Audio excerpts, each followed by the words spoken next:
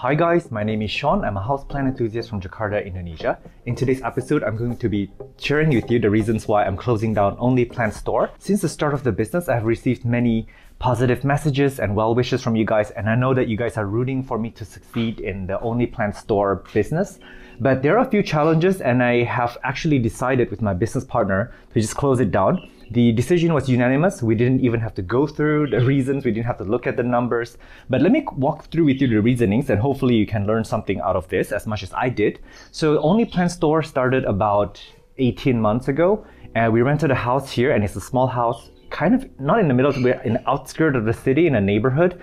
So we have very, very limited space here, and it actually rains every day.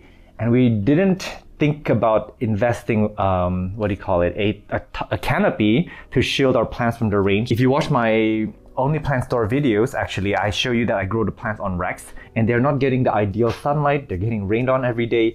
So it has been challenging to grow plants in this condition, and I've actually learned a lot from it, and hopefully you guys have as well.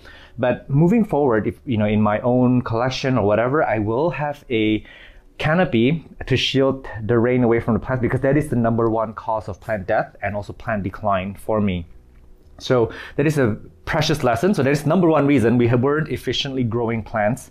So that's one of the reasons we're closing it down. And the next reason is that it is quite costly for us to grow plants here. We're not in the mountains, we're not in the rural areas, so the rent here is quite expensive, and we do have staff here that is caring for a limited number of plants. So the economic of scale doesn't make any sense in this sense. And the third reason is that the market is actually crashing now. There are way too many sellers, there's way too many supply, and demand is decreasing sharply. With the end of COVID, everybody is now traveling, everybody's spending their money on fashion, beauty. So people are buying less and less plants, and I did notice that there's a sharp decrease in price, but despite the decrease in price, people are not buying at this time. So the market needs a lot of restructuring. It is not a good time for me to be here in this market now. I'm also doing a lot of travel vlogging at the same time, which means that I have less time to care for my plants. And in this travel vlog, I actually love to share the grower stories, and I like to build up other people's businesses. And for me to propagate my own plants and to compete with them in the retail market now, it doesn't make any sense, because I really do want this market to sustain. And this is a message for a lot of you guys out there too, who are probably just starting out as sellers, who are not so serious, who probably have other businesses to run.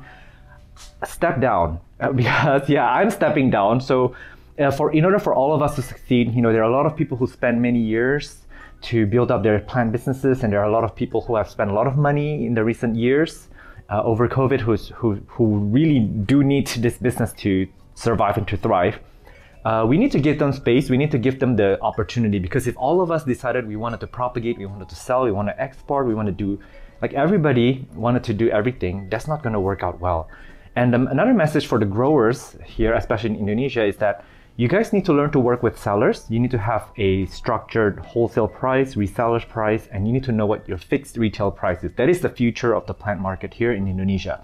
The old way doesn't work anymore, because currently all the farmers, all the growers are trying to export. They're trying to sell plants at the highest price possible. So let's say you're from Singapore, from the US, or from Europe. If you DM them, you contact these nurseries, they will quote you different prices depending on where you are, because they're trying to squeeze as much money as they can from you depending on where you are. That business model does not work anymore. So I'll be pushing a lot. I'll be trying to build the industry. I have a lot of really good projects coming up. So do not be sad with the closing down of Onlyplants store, because I have some really, really interesting big projects that will actually enable a lot of these growers to succeed, because that is my passion, is to build the community and build the industry and watch it grow from ground up. I've also just returned from Bangkok in Thailand, where I've learned a lot about the horticultural practices there and their history, and hopefully I can encourage some shift here in the paradigm. For example, in Indonesia, actually a lot of people collected plants over the pandemic for the reasons of hype, and also the reason that they wanted to earn money out of it. It's actually very difficult to find people here who love the plants for who they are. There are very few people here who love specific genus of plants. Like there's not that many orchid lovers, begonia lovers, or some aroid lovers. It's just people just rushed onto Instagram to find the plants that are going to make them the most money or make them look more popular online and things like that. That is a wrong approach. And that is not a sustainable way to keep the plant market going. So I have a lot of work ahead of me in terms of education, which I love. I enjoy educating and enjoy caring for plants and then sharing with them here on YouTube. And closing down the Onlyplants business will enable me more time to spend on this education aspect. So I'm actually very, very happy, and it's a big, big relief for me to close this down. But my work is just starting out, because I do need to encourage the local people here, whether it's the growers, let's say you're a carnivorous plant expert, you need to do marketing. You need to find your market. You need to get people excited and passionate about the genus. That's how you keep the plant market going. The people here, basically during the pandemic, everybody rushed to the aeroids. Literally everyone. So orchid people, they let go of their orchids and they just went into, anthuriums. So that is not the right way to do it, because that means the price is going to go up really fast during the rush, and then it's going to crash really hard when everyone has oversupply.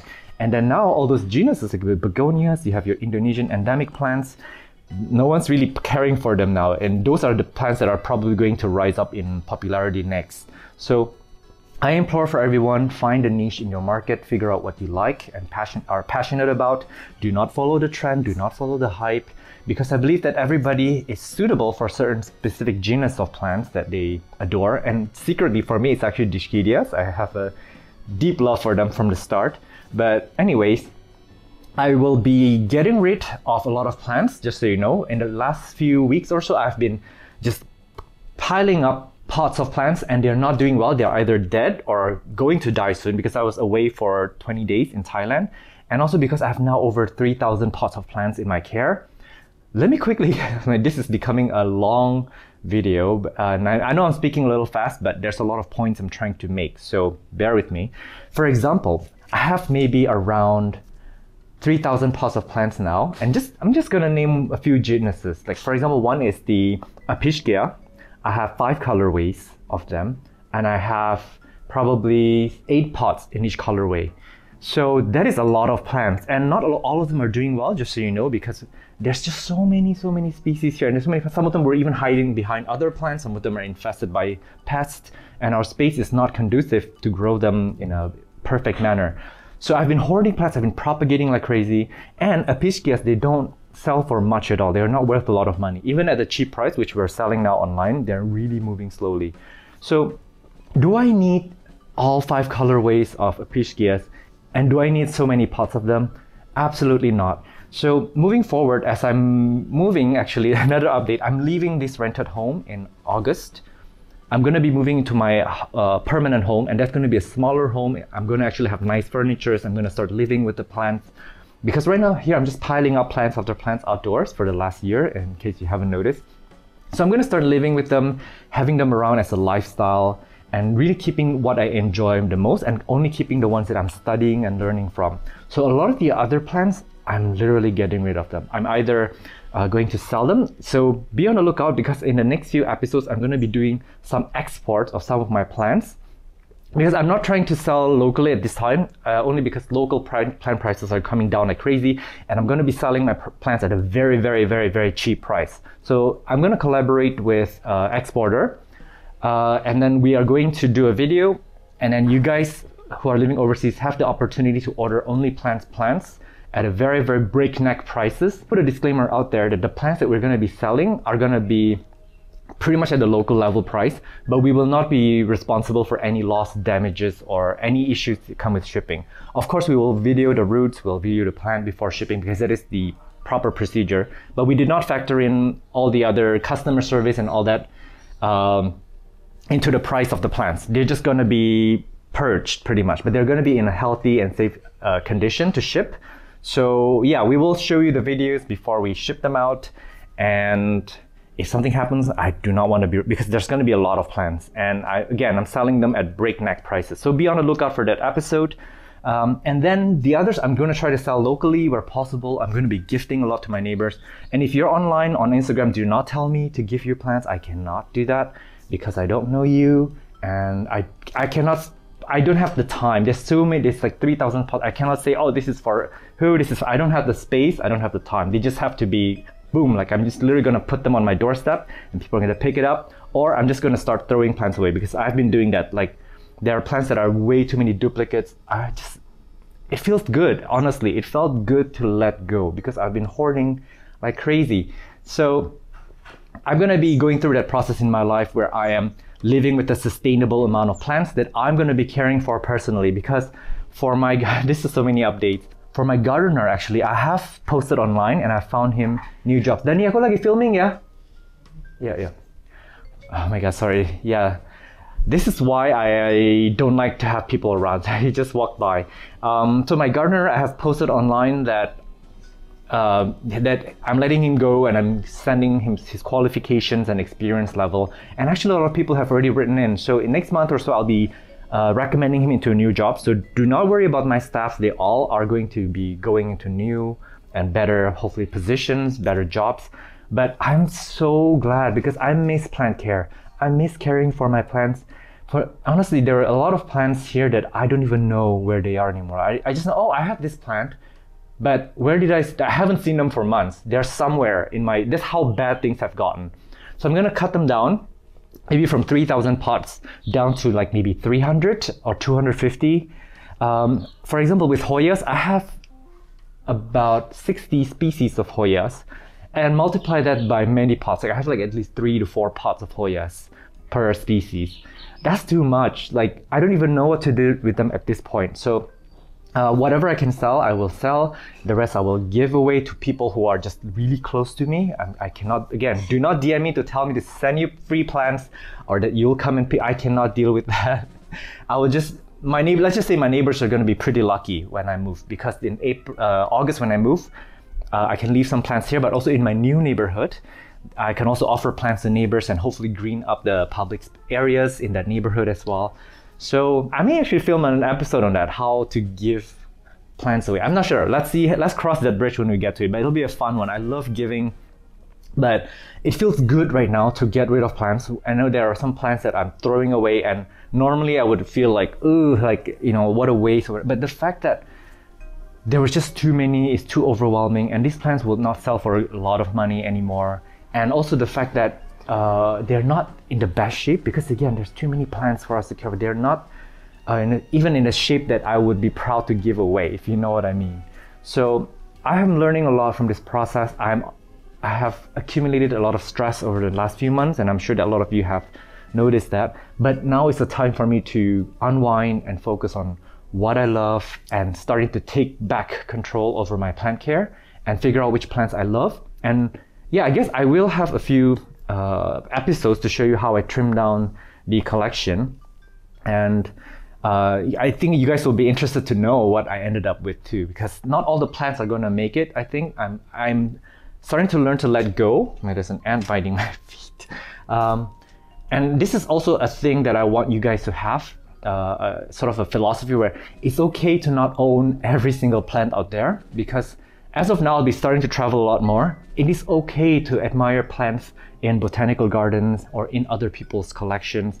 It is completely fine. You don't have to own every hyped up plants or every interesting plants in the world. So I just want this to be a message of like us being mindful about our plant care practices and how we're gonna deal with our plants, how we're gonna care for them and display them post-COVID, because we're gonna have different attitudes towards plant care and what kind of plants we want around and how we wanna display them.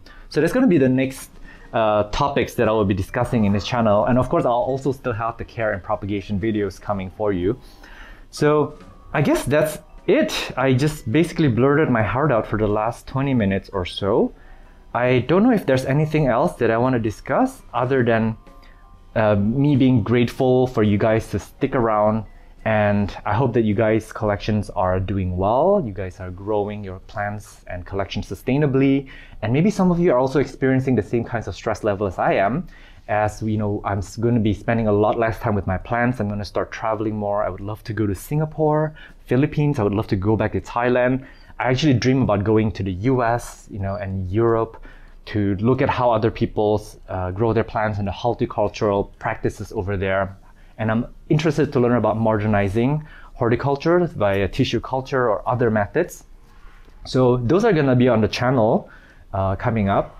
And yeah, I hope that you guys take this video as a positive note, because I am actually really happy with this change. I'm really grateful for the lessons in the last year and a half with Onlyplants store, and those of you who have actually purchased plants or who will purchase plants that I'm going to purge soon. I want to thank you for that. And yeah, happy growing, I guess. There are a lot of interesting things coming up in this channel. I'll see you in the next one. Bye.